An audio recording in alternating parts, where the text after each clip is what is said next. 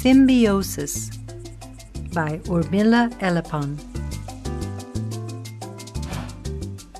Zippy had walked a long distance in the African savannah to reach a small lake. He eagerly quenched his thirst and went to rest under the cool shade of a baobab tree. Zippy tried to fall asleep, but he felt uncomfortable and very itchy. For days there had been tiny fleas all over his body. He tried to get rid of the fleas by swishing his tail from side to side. He tried to get rid of the fleas by thumping his 4 legs one by one on the ground. He even tried thumping all 4 legs at once.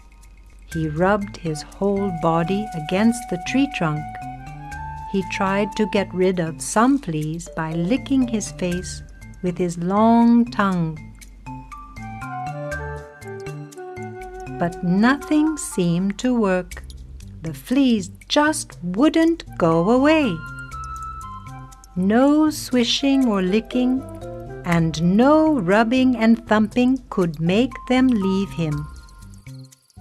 Finally, he became so tired and irritated that he rolled on the ground with his feet up in the air.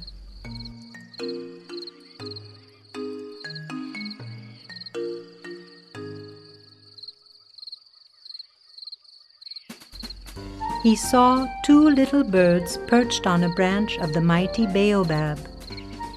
They made a lot of noise, winked at each other, and darted down. "Wow, that was something! Are you okay, Pick?" "Sure, Peck, I'm fine." "Hey, hi, I'm Pick." "And I am Peck." "Hi." With a sheepish smile, Zippy got to his feet. "Ahem! Nice to meet you. I am Zippy." "You have such deliciously tempting fleas on you." Pick and Peck settled down on Zippy's back. "Delicious," groaned Zippy. "I am totally bugged by them. I just can't get them off, no matter how hard I try." "We are very hungry, Zippy, and we love fleas. May we eat up all these nasty creatures?" asked Pick and Peck.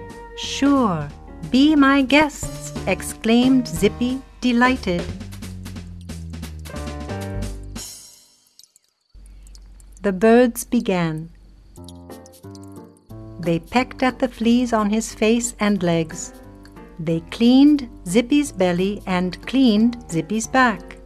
The zebra stood still, letting the birds eat their fill. And finally, they were all happy.